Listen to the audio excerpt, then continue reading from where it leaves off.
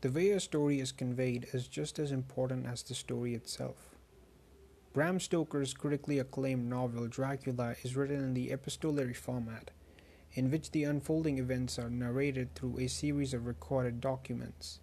These can comprise, but are not limited to, journal entries, ship logs, newspaper clippings, letters, and more, each representing a different perspective on the tale. You might think this is just some fancy way to attract the reader, which is partially true. I vividly remember seeing the novel at a bookstore, reading the first few pages then and there, and getting instantly intrigued at the storytelling structure present. But more importantly, this format can make a fictionalized world feel real. In the context of Dracula, it makes the bloodthirsty vampire feel more like a myth, someone seen by only a few unfortunate individuals, leaving the debate about his existence open to the rest of the world.